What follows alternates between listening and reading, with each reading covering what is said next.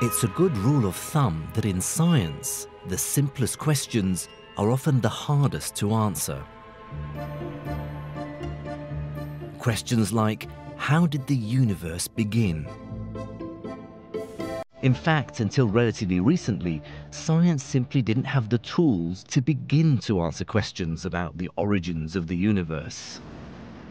But in the last 100 years, a series of breakthroughs have been made by men and women who, through observation, determination, and even sheer good luck, were able to solve this epic cosmic mystery. This was real astronomical gold. I'm going to recreate their most famous discoveries and perform their greatest experiments. 30,000 kilometers per second. That take us from the very biggest objects in the universe to the infinitesimally small, until I reach the limits of our knowledge by traveling back in time to recreate the beginning of the universe. The moment 1/1,000,000th of a second after the universe sprang into existence. This is a time before matter itself has formed in any way that we would recognize it. It's as close as we can hope to get to creation, to the beginning of time, the beginning of the universe itself.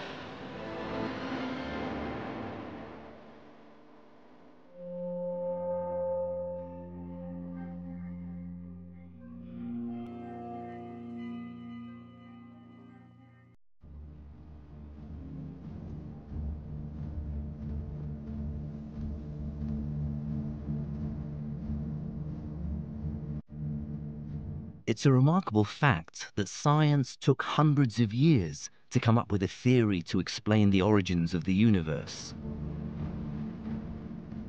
All the more surprising given what a simple and fundamental question it is.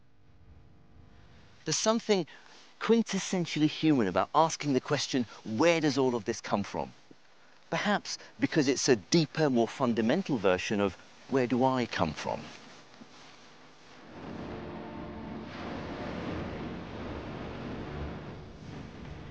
Yet for most of human history, the answers to such an apparently simple question could only be attempted by religion. It wasn't until the middle of the 20th century that science built a coherent and persuasive creation story of its own. It was a story based on theory, predictions, and observation. A story that could finally explain what had happened at the very beginning of time, the beginning of the universe itself. A little over 100 years ago, if scientists considered the life of the universe at all, they considered it eternal, infinite, and stable. No beginning and no end. So even framing the question about the origins of the universe was impossible. But at the beginning of the 20th century, that began to change. New discoveries shook the old certainties and paved the way for questions about where the universe came from. One observation transformed our idea about the true scale of the universe. It began with a mystery in the sky.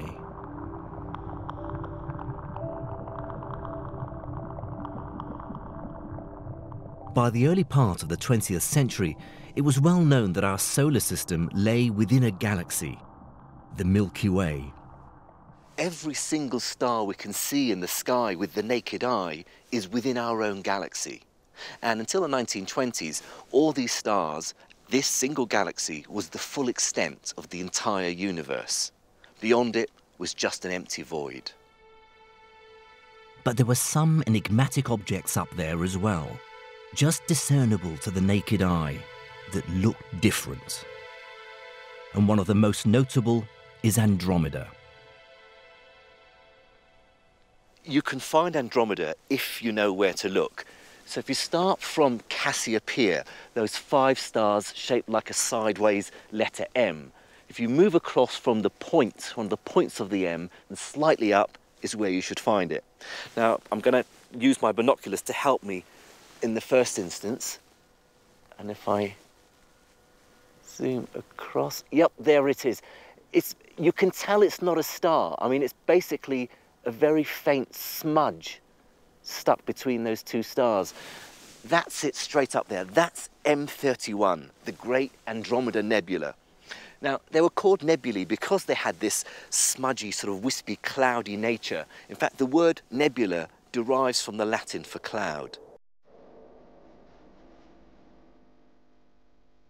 These indistinct objects were found scattered throughout the night sky.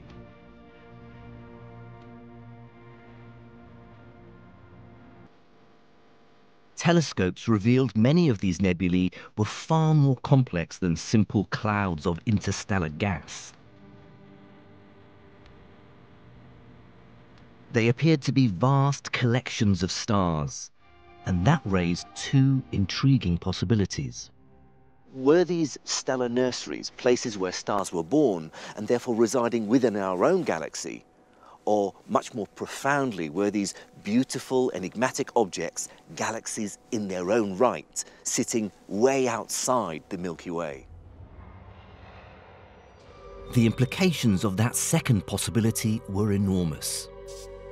If true, it would instantly and utterly transform our idea about the size of the universe.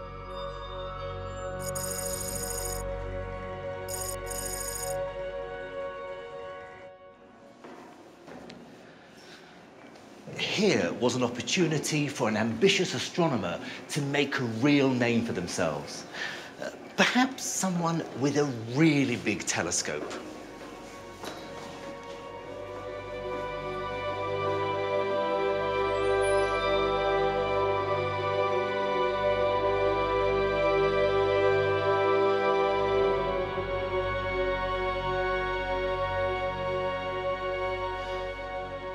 Step forward this man, Edwin Hubble, a man from Missouri. Although, if you'd ever met him, you'd never have guessed, because he developed this weird persona, a pipe-smoking tea drinker with a very affected, aristocratic English accent. Hubble is probably the most famous astronomer ever, not least because of his consummate skill at self-promotion, but also because of the incredible measurements he would make. In Hubble's day, when it came to observations and new discoveries, size mattered.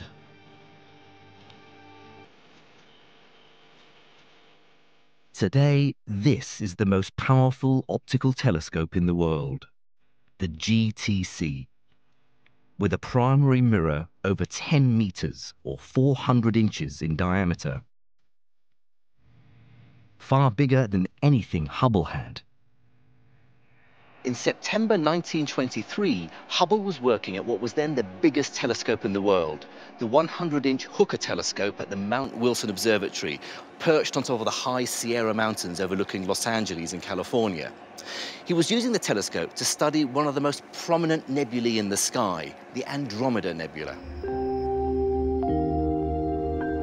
The same nebula I looked at earlier, and it was while observing it that one very special star caught Hubble's attention, one that could reveal the true nature of Andromeda. And I'm going to use this telescope to look for it now. This is the control room of the GTC, and tonight they've pointed the telescope at Andromeda, and they're going to take a picture of it. It takes about a minute for the exposure to give you a clear enough image. That's right. Takes a minute, yeah. Now that picture is finished, so we are going to open it. Okay, so this is Andromeda here. That's Andromeda, that's right. Yeah. And now this is Hubble's original plate. Yeah. Right, now Hubble's star is down here in this corner. Can you find it in your image? Yeah, if you take the image and you compare it, you will see that we don't see that one. What we see is the edge of the galaxy, so we have to go a little bit further away. Oh, I see. So all this is just the edge? That's the edge. I was assuming it was the center of the galaxy. No. It just goes to show how much more resolution your telescope can get. Yes. Okay, so can we see that particular star? Yeah, in order to find that particular star, because it's so faint, we have to look for reference which are brighter. And in this case, you will see 4 stars in here, which are these 4 stars, and the star Hubble found will be this one here. That's it. That's that Hubble's. tiny star is the one that Hubble found. That's amazing. And are you able to get a magnitude for that star? Yeah, we have to do a little bit of processing on the image, but we are able to get it. Okay. Hubble had found his star. He knew it was special because he compared his plate with others taken over previous nights. And he noticed that his star changed in brightness. Some nights it was brighter, some nights it was dimmer. He realized this is a variable star, and he saw the significance of it. He could see that this was real astronomical gold. His star was a Cepheid variable. In the stellar bestiary, Cepheid variable stars hold a very special place. Because by studying the way their brightness changes, astronomers can calculate how far away they are. Hubble's Cepheid was the first to be discovered in a nebula, so he knew that if he could measure its period, he'd be able to work out its distance from us. So Hubble set about meticulously measuring how his star's luminosity varied. It's not hard to imagine how exciting this must have been for Hubble. At his fingertips was the opportunity to resolve a fundamental yet simple question. Was this nebula within the Milky Way or beyond it? The answer would reshape our knowledge of the universe. Hubble measured the luminosity or brightness of his star over many nights and plotted this curve here. Now, when we measured it tonight, we found it had a value of 18.6. And I know because they measured it last night to be slightly dimmer that it falls on this side of the curve. But more important is the period, the time in days from peak brightness to peak brightness. Hubble measured this to be 31.415 days. This is the critical measurement. Armed with this, and its apparent brightness, Hubble calculated the distance to the Andromeda Nebula. It was immediately apparent that this star is very far away. But when Hubble did his calculation, he worked out that it was 900,000 light years away, making this star the most remote object ever recorded. It could mean only one thing.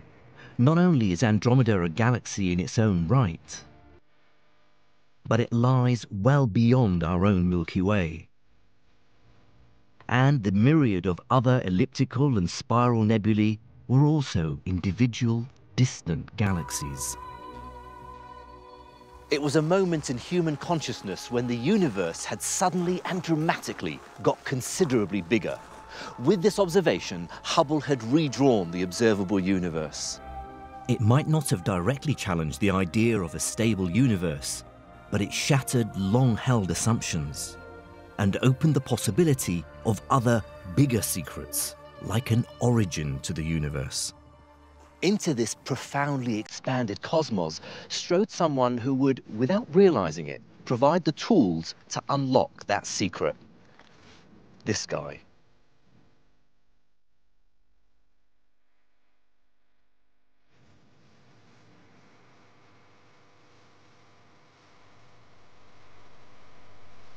A story as great as one that explains the origins of the universe would somehow feel wrong without involving a scientist as great as Albert Einstein.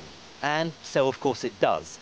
Because it was Einstein who provided the theoretical foundations needed to study the universe and effectively invent the science of cosmology. 100 years ago, he proposed his general theory of relativity. It turned physics on its head and gave us a completely new understanding of the world.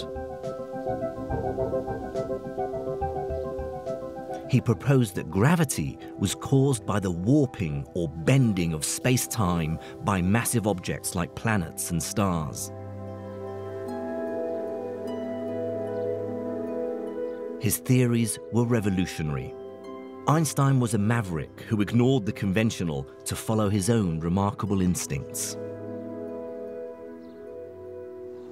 One of his lecturers once told him, "You're a smart boy, Einstein, a very smart boy. But you have one great fault. You do not allow yourself to be told anything. Of course, it was this very quality that would allow him to change the world of physics, and of course to mark him out as one of the greatest thinkers of the 20th century. And in 1917, he took his general theory of relativity and applied it to the entire universe. By following the logic of his theory, he arrived at something rather unsettling.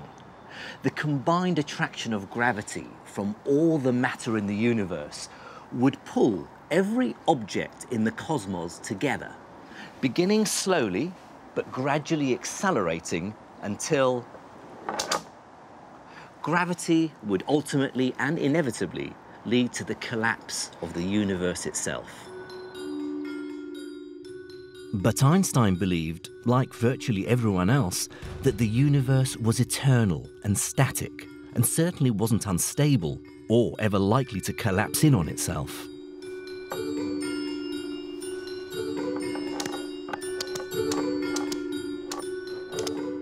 But his equations appeared to show the opposite. In order to prevent the demise of the universe and keep everything in balance, he adds this in his equation: lambda, or the cosmological constant. It's a sort of made-up force of anti-gravity that acts against normal gravity itself. Now, he had no evidence for this, but it helped ensure that his equations described a stable universe. Within his grasp was the secret to the origins of the universe. Yet Einstein simply couldn't or wouldn't bring himself to accept the implications of his own equations. With hindsight, it seems remarkable that Einstein did this. I mean, here was a man who had revolutionized science by rejecting conventional wisdom. And yet, he couldn't bring himself to trust his own theory. He felt compelled to massage his equation to fit the established view. He even admitted that the cosmological constant was necessary only for the purposes of making a quasi-static distribution of matter, basically to keep things the way they were. Whatever his reasons, this little character lambda would return to haunt him. Because while it prevented Einstein from understanding the implications, his ideas opened the way for someone else to propose a theory for the origin of the universe.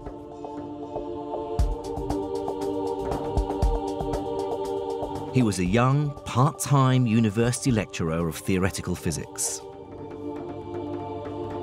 His idea was so radical, it shocked the world of physics and split the scientific community. He started an argument that wouldn't be resolved for half a century. His name was Georges Lemaitre. Now, the eagle-eyed might spot the dog collar. In fact, he was both a physicist and an ordained priest. Of this apparently curious dual role, Lemaitre said, "There were two ways of pursuing the truth. I decided to follow both." And using Einstein's theory of relativity, he developed his own cosmological models.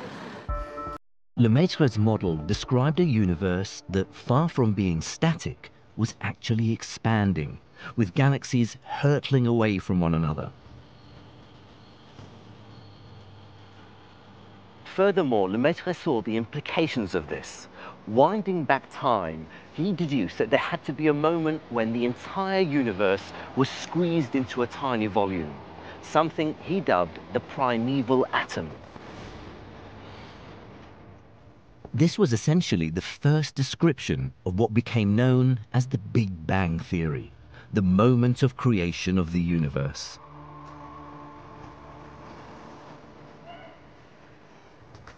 These were revolutionary ideas, and so he published them in the Annales de la Société Scientifique de Bruxelles, where they were promptly ignored by the scientific community. So he traveled to Brussels to try to gain support for his idea. The 1927 Solvay Conference, held here in Brussels, was probably the most famous and greatest meeting of minds ever assembled. But for our story, the most significant meeting didn't happen here.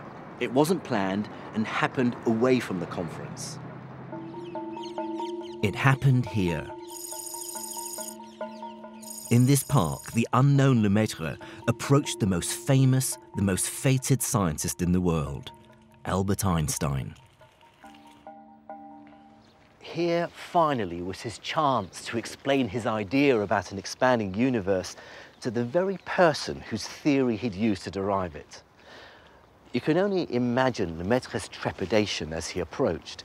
If Einstein endorsed his radical idea, then surely it would be accepted. Surely this brilliant mind, this titan of physics, this deeply original thinker would see the merits of his theory. But after a brief discussion, Einstein rejected his idea out of hand. According to Lemaitre, he said, "Vos calculs sont corrects, mais votre physique est abominable."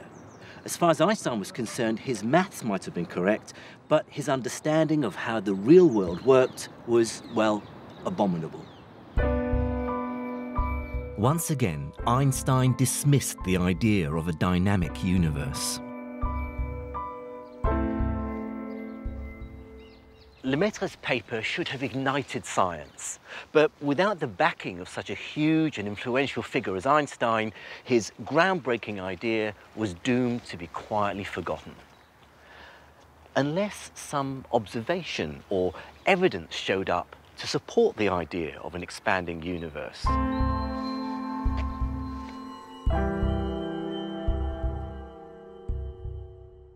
Edwin Hubble here was riding high after his discovery that proved there were galaxies outside of our own.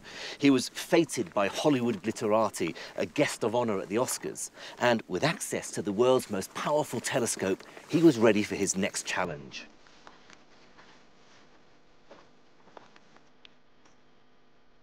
He'd heard of some unusual observations, that many galaxies appeared to be moving away from us.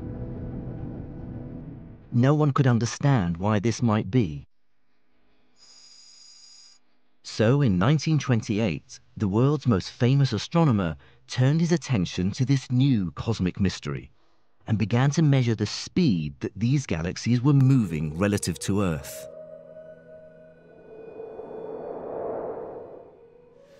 To measure the velocity that a galaxy was receding from us, Hubble used something called redshift.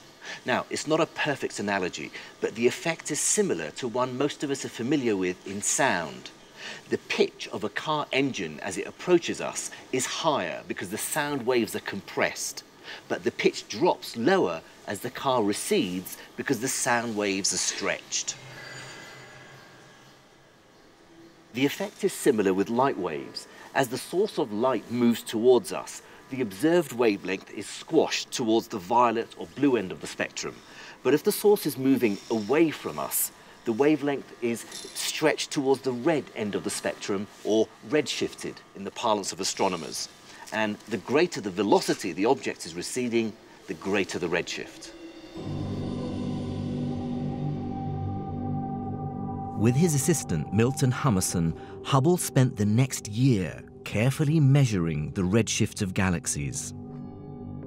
And I've got the chance to do the same thing right now using this telescope. Okay, Massimo, have you found a galaxy for me? Yes, I found this galaxy. So how far away is this? It is approximately 430 megaparsec far. So if you convert that to light years, so 430 times 3.26, it's about 1.5 billion light years away. Yeah. Okay. Hubble needed to measure the average light coming from the galaxy in order to get a spectrum so that he could calculate the redshift. Now, Hummerson did this by exposing a photographic plate, and it took him a whole week to collect enough light to get the spectrum. But here at the TNG, the Galileo telescope, they use instead a very sensitive chip that can do this much more quickly. How long does it take for you to get a spectrum? Approximately 10-15 minutes exposure. So, 10 or 15 minutes exposure compared with a week back in Hubble's time. Far more powerful than anything they had back then.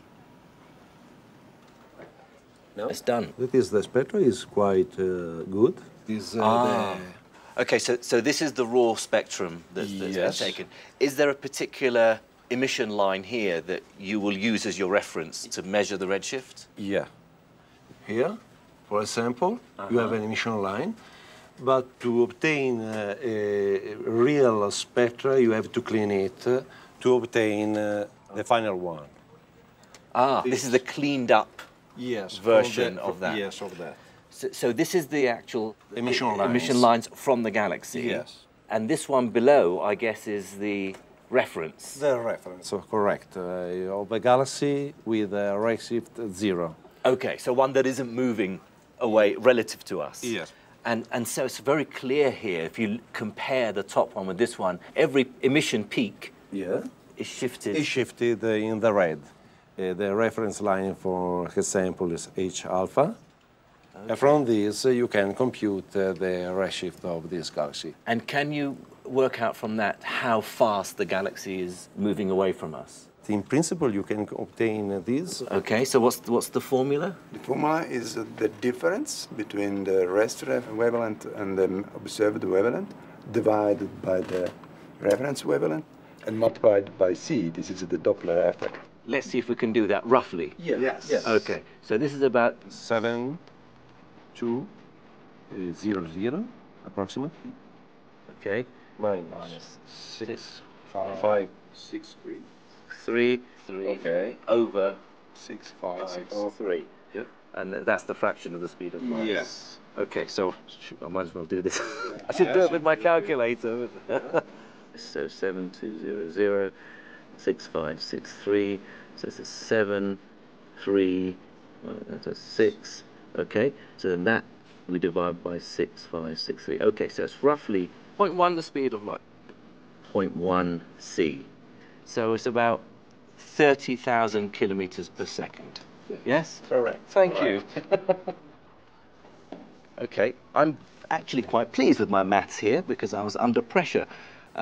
So this galaxy is 1.5 billion light years away from the Milky Way, and it's moved from the redshift. We've worked out it's moving away from us at 1/10 of the speed of light. That means it's moving away from us at 30,000 kilometers per second. Boom. Science. Once he'd calculated the speed of the galaxy, Hubble then measured how far away it was.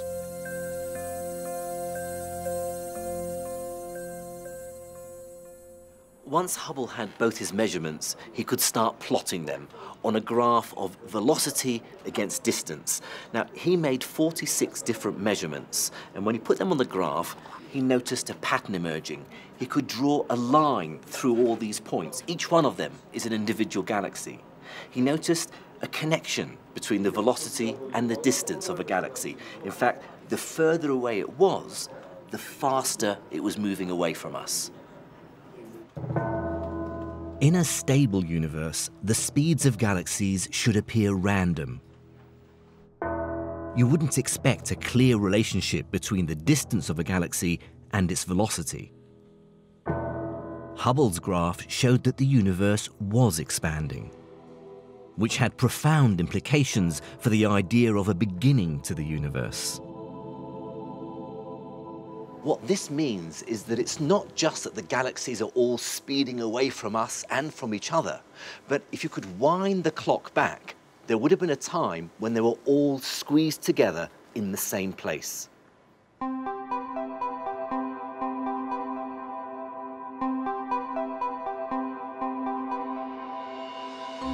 Here finally was the first observation, the first piece of evidence that Lemaitre's idea of a moment of creation, of a universe evolving from a Big Bang, might be correct.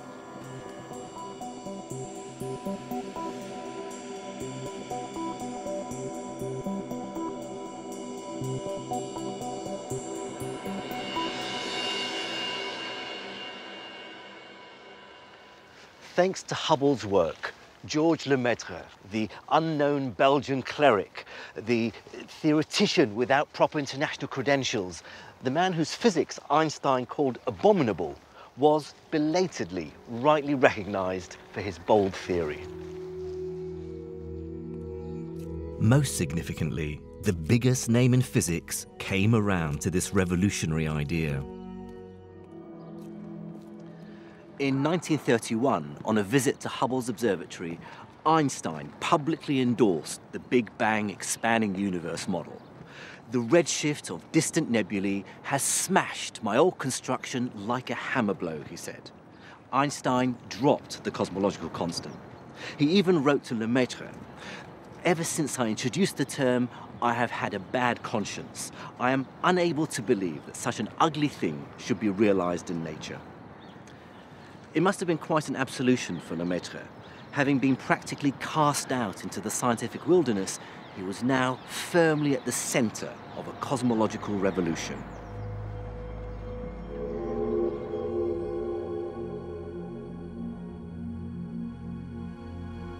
The idea of the Big Bang was finally gaining traction.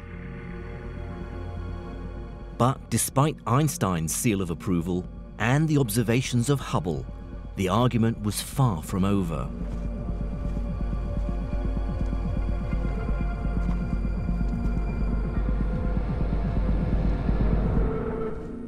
There were still significant objections if the idea of a Big Bang was to be widely accepted.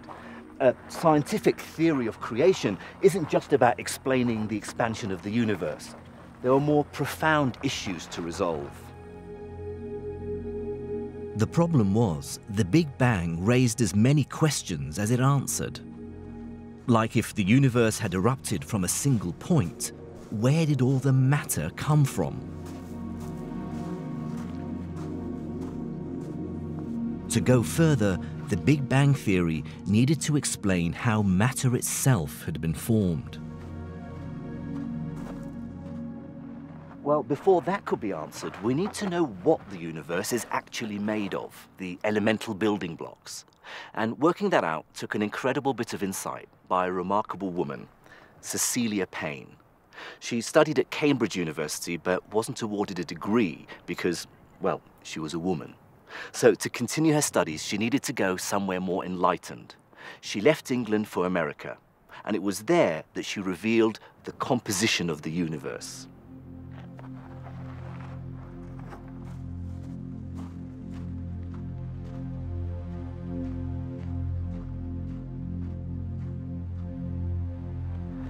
If you were to ask someone what the most common elements were, an atmospheric scientist might say nitrogen. After all, it makes up more than 3/4 of the atmosphere.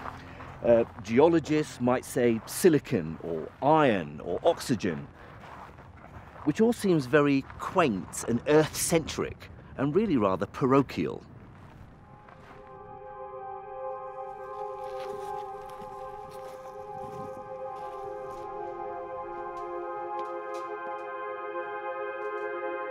So astronomers thought it better to look at the sun,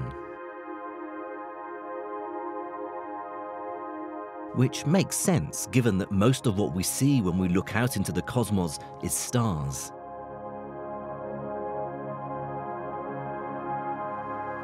The first attempts to analyze the composition of the sun were done with a setup rather like this. Well, not exactly like this. This is a cutting-edge 21st century solar telescope. But the basic idea was exactly the same.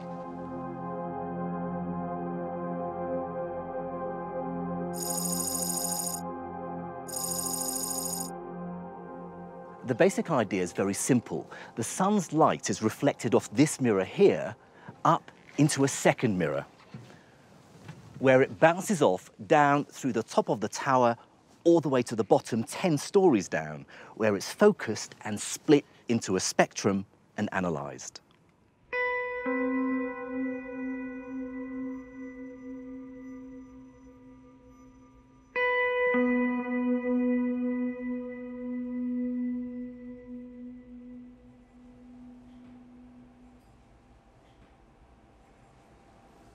This is the control room of the solar telescope. The base of the telescope is over there.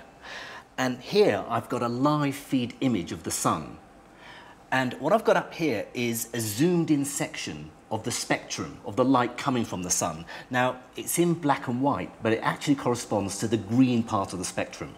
And these two thick, dark lines correspond to the element iron. They tell us there's iron in the sun.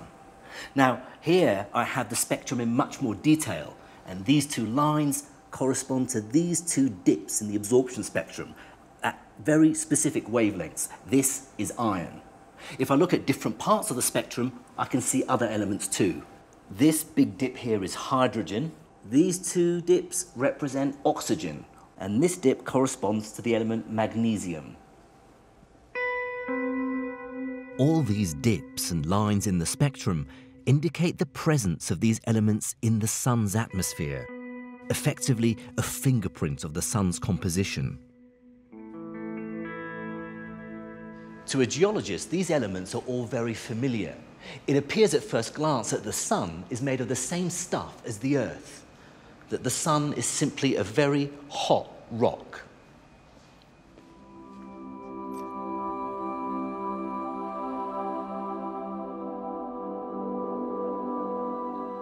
And that would have been that, were it not for the insight of Cecilia Payne. She realized that the spectrographs were being affected by processes in the sun's atmosphere. These would distort the apparent abundance of the elements that make up the sun. So she recalculated the relative abundances of the elements and discovered that the sun was composed almost entirely of just two elements, hydrogen and helium.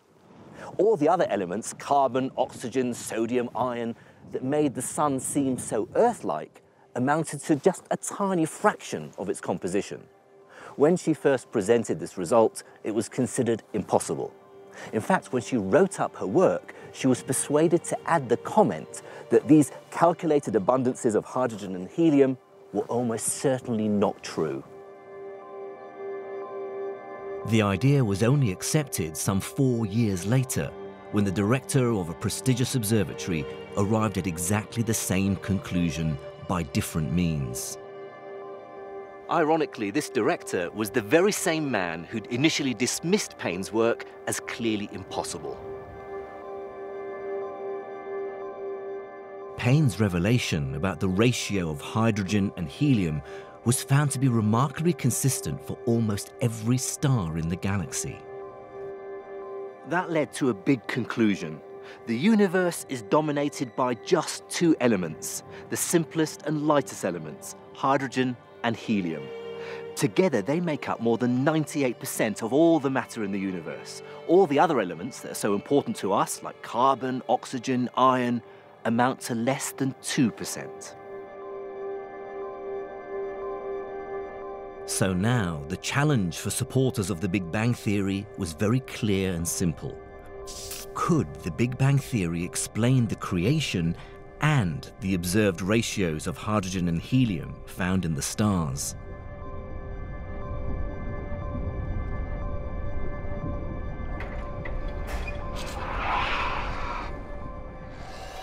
But to answer that would require a fundamental shift of emphasis.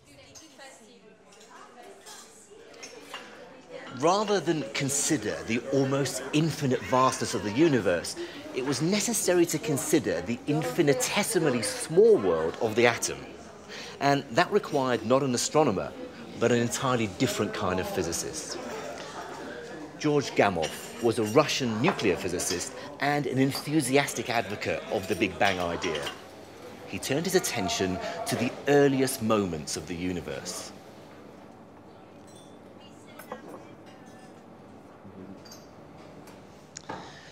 Here, he felt, was where the answer to the composition of the universe lay. This was when he believed hydrogen and helium were first forged, and he proposed it would have happened very soon after the birth of the universe. He set about building a mathematical model of the earliest stages of the universe. He was thinking about the universe in terms of seconds and minutes rather than billions of years. And he recruited a young protege, this chap, Ralph Alpha, to help him. After years of hard work, some of which, according to Alpha, were aided by hard drinking in a bar, they presented their idea.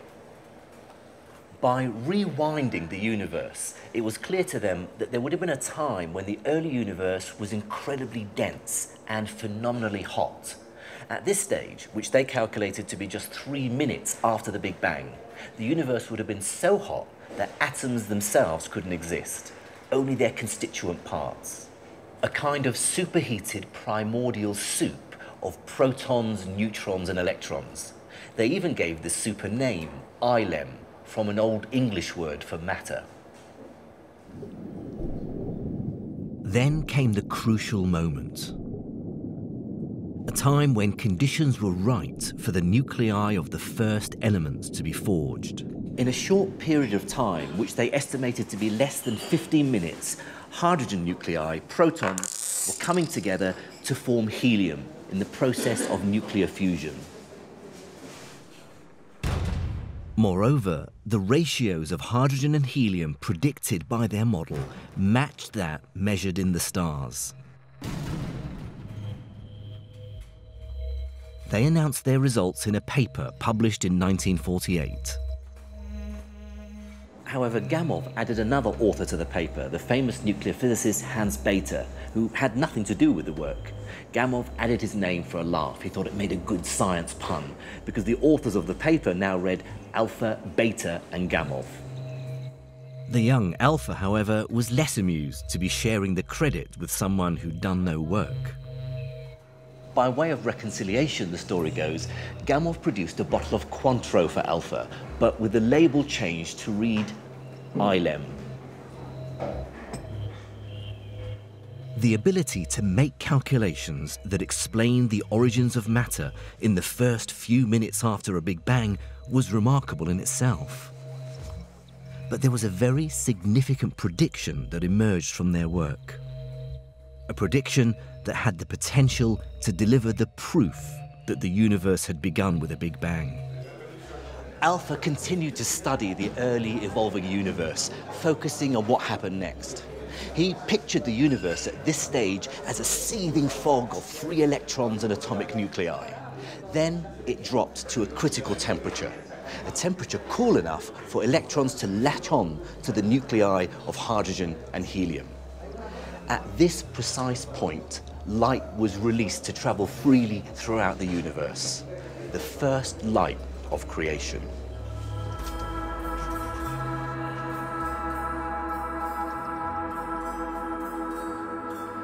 This might have remained nothing more than an academic curiosity had it not been for Alpha's insight.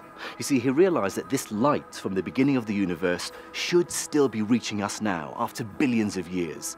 Very weak, very faint, but observable in all directions. He calculated that the expansion of the universe should be stretching the wavelength of this light beyond the range of the visible spectrum and should now be arriving as microwave radiation. So, find this predicted ancient microwave signature and it will prove not just the theory of the early evolution of the universe, but the entire Big Bang theory itself. Simple. The problem was, this was the late 1940s, and no one had any way of detecting such a weak signal. The acid test was quietly forgotten.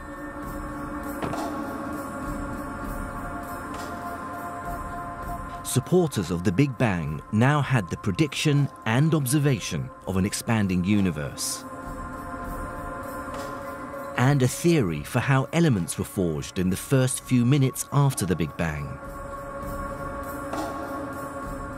But without the clinching evidence for this, the argument over whether the Big Bang theory was correct rumbled on. The opponents of the Big Bang continually tweaked and adjusted their theories to make their idea of an eternal and infinite universe fit the new observations. The scientific community was still pretty evenly split. Conclusive proof of the Big Bang theory would eventually emerge some 15 years later. It would be revealed quite unexpectedly by two young radio engineers. In 1964, Arnau Penzias and Robert Wilson, that's Penzias on the right there, discovered something so momentous it won them the Nobel Prize.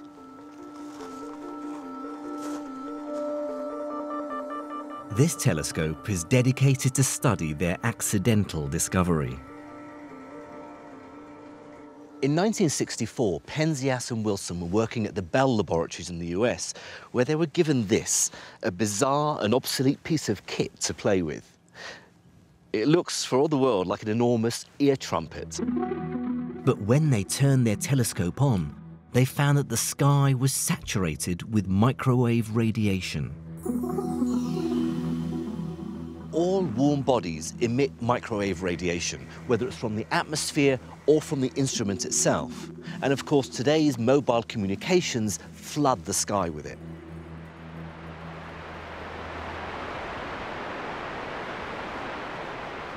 So, before they could do any useful measurements, they had to calibrate their horn antenna to see if they could reduce this noise. Even after accounting for the atmosphere and their instrumentation, of course there were no mobile phones to worry about back then, they were still left with this persistent and deeply irritating background noise. It was registered on their instrument as a radiation with a constant temperature of 3 degrees above absolute zero, a microwave hiss that they couldn't get rid of no matter what they tried.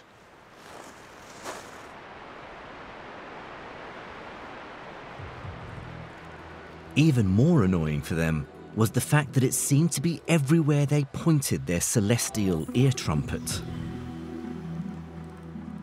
They were about to give up when Penzias attended a meeting where he casually mentioned this irritant to a colleague. A few weeks later, the same colleague phoned him up and said he knew of some researchers in Princeton who were looking for just such a signal. Unwittingly, Penzias and Wilson had stumbled upon that predicted radiation, Alpha's burst of light from the early evolution of the universe. Here, at last, was proof of the Big Bang theory.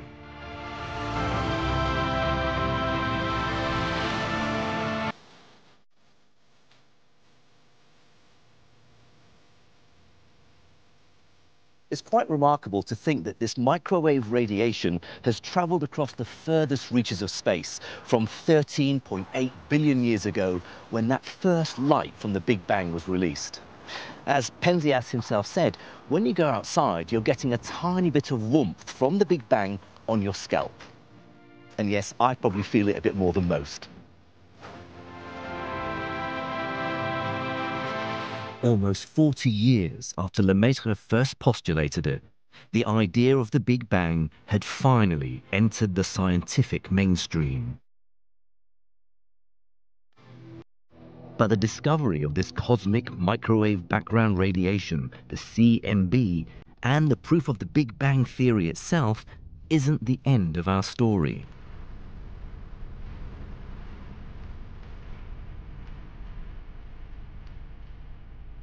We've probed back to the first few minutes after the Big Bang. And beyond this lies a new frontier of knowledge.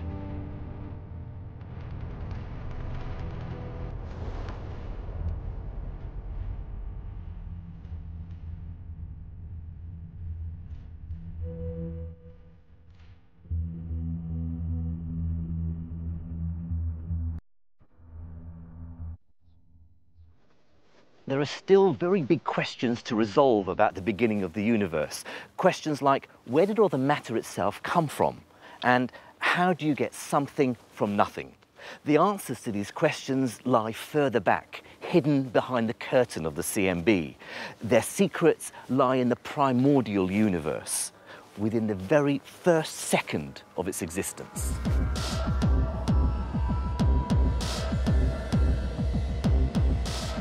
This is where the edge of our understanding now lies. And this is where scientists are focusing their efforts. Not by looking into the skies, but here on the border of Switzerland and France. More specifically, at CERN, with the largest particle accelerator in the world, the Large Hadron Collider, or LHC. Now, you might be wondering what a particle accelerator has to do with the early universe, because the connection between the two is far from obvious. The thing to remember is that when the universe was very young, it was much smaller. And so all the matter, everything that makes up the stars, the galaxies, black holes, all had to be confined into a much smaller space. At that stage, the universe was phenomenally hot, and more significantly, its energy density was very high. It was then that the first matter sprang into existence. The LHC can't yet replicate that process, but it can allow us to study the properties of these fundamental particles. Once a year, the LHC stops its normal business of colliding beams of protons and instead uses much more massive particles to create collisions with energies more than 80 times greater than that produced from 2 protons. They do this by accelerating atoms of lead, stripped of all their electrons, up to speeds close to that of light, and smashing them together. And that lets us see something pretty special.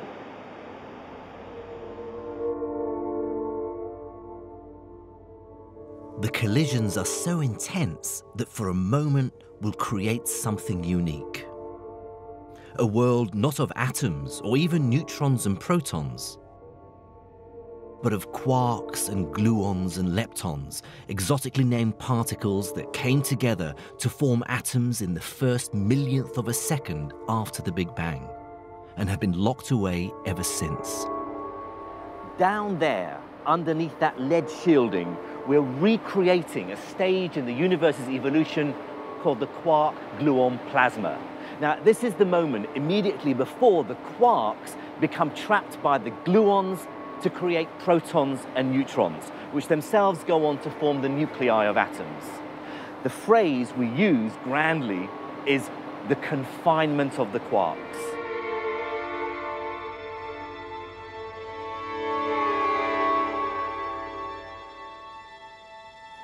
To develop the necessary energy, the lead nuclei are passed through a chain of smaller accelerators, gradually ramping up the energy until they're finally fed into the largest accelerator on Earth, the LHC. Now, the maximum energy a beam can achieve is directly related to the size of the accelerator, and the LHC has a circumference of 27 kilometers. Now, that means the beams here can achieve an energy of 1,000 tera-electron volts. Now, actually, that's less than you might imagine, because it's equivalent to the energy that a housefly hits a window pane. But the critical difference here is that the energy is concentrated. It's the energy density that's important. The LHC can squeeze all that energy down to a space that's less than a trillionth of the size of a single atom. This is something that can happen nowhere else in the known universe.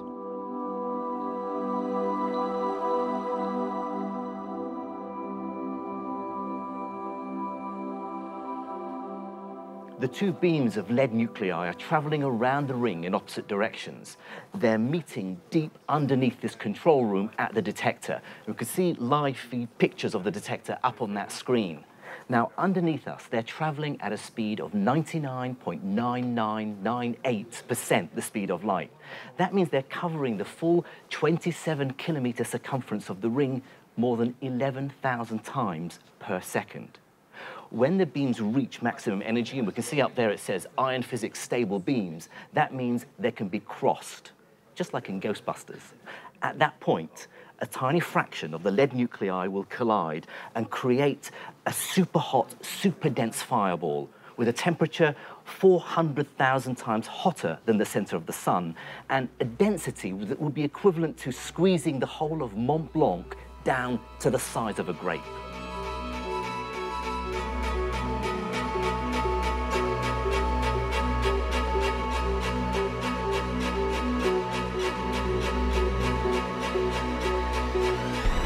That looks like a fantastic image there. So can you tell me what we're seeing? It's amazing, actually, isn't it? It's literally tens of thousands of particles and antimatter particles flying out. It's kind of aftermath of this explosion. Right. So the coloured particle trails here aren't the quarks and gluons themselves, but evidence of the quark-gluon plasma created by the collision. We have to infer its properties from looking at the debris that flies out. It's a bit like working out how an aircraft works by looking at the debris of a plane crash. That's what we see. What I find amazing is what we're doing here is trying to recreate that moment in the early universe where the quarks and gluons were all free to float around because the energy was so high, and then it cooled and they stacked together. You're doing the opposite. We're starting with normal matter, smashing it together, and going back to that unconfined state, that plasma. Yeah, I mean, I like to think of Alice as a time machine. We're actually winding back the clock. And this is the only way that we can study the properties of free quarks, because these quarks have been imprisoned inside particles like protons and neutrons for 13.8 billion years. That's pretty incredible, isn't it? Finally, after 13.8 billion years, you can set these quarks free, even if it's for a fraction of a second. Yes. While we don't yet know how matter sprang into existence, studying these collisions allows us to make the first tentative steps towards that discovery. What we've just witnessed is the earliest stages of the universe that anyone, anywhere, has been able to observe. It's the closest we've got to the moment of the Big Bang. And let's face it, it's not bad. 1/1,000,000th of a second after the Big Bang itself. Even going this far back in time still leaves physics with unanswered questions.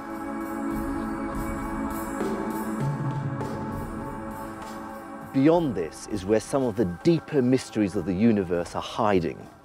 How the four fundamental forces that bind matter together, gravity, electromagnetism, and the nuclear forces, are connected to each other.